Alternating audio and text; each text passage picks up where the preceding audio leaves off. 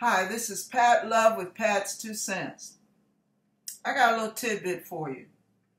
Have you ever had a precious piece of jewelry, something like an heirloom or a wedding ring or an engagement ring from someone you love deeply, and it didn't last long because they passed away, but the ring meant so much to you? You wouldn't cash it and you just hold on to it, and you love it so much you only wear it on special occasions, and all the other time you keep it tucked away either in a safe, a safety deposit box. Nobody knows you have it unless once in a while you put it on. Now, here's the thing. Imagine how that ring would feel if it were a human being. That ring would probably feel like you didn't love him, you didn't care for it, you didn't cherish it, because it was always stuck in the dark, in the back, in the corner, in the dark, locked up somewhere where nobody could see it anyway. So imagine how it feels, feeling like it's on the back burner, like it's in limbo, like it's hidden. Nobody even knows, can't even enjoy or appreciate it, wondering what's up with that. And here you are, thinking that in your heart you're cherishing this thing. That's what you're doing. You're cherishing it. But according to the way it understands things, it's not being cherished. It's being hidden. And it doesn't like it. Well, many of you feel that same way. You feel like God has tucked you away and forgotten all about you. God has laid you down and moved on to bigger and better things, bigger and better people, more important people, the whole 9 yards. And you're wondering, what did you do wrong to make God forsake you? What did you do wrong to make God not give you a second thought? You see other people getting opportunities. You see other people with doors flying open before them. Trust me, I know how that feels. It doesn't feel good, feeling like you're an afterthought. Sometimes when you're in a church, you feel like you're the last resort. They only call on you when there's nobody else to call on. That's not a good feeling. I know how it feels.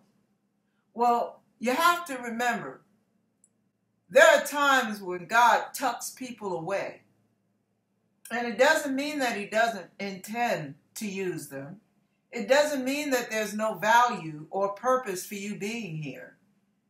There are times when he keeps the most precious ones tucked away and hidden in a safe place, so that no harm can befall them, because he has to bring them out for special occasions. Just like you're doing with that precious piece of jewelry, with that precious heirloom, with that sentimental thing of such great value, it has no price as far as you're concerned. It's priceless. It's just so valuable, so special. You have to be very careful. Well, that's exactly what God does with us a lot of times. So I say to you, don't be discouraged. Don't feel like, well, might as well check on out of here because there's nothing for you to do. You have no idea what God has planned for you. I'm not just preaching to you, I'm preaching to me. Be encouraged. Know that, number one, God loves you. That's first and foremost. Number two, he's mindful of you. Number three, his promise. He will never leave you nor forsake you. God knows the plans he has for you. So don't be disheartened because you're in a state of limbo. Don't be disheartened because you're in the middle of nowhere doing nothing, all alone, seemingly with no purpose and no vision. God knows exactly why he created you. He knows exactly when to flip that power switch And boy, when he starts using you, you won't be able to catch your breath, because it'll be back-to-back opportunities for you.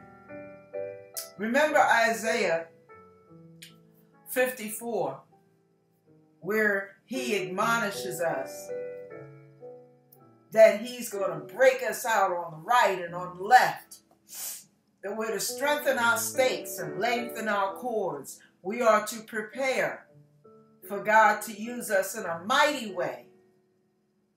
So let's keep each other encouraged. Stay in that word, stay in God's face, ask him all the questions you want to ask him.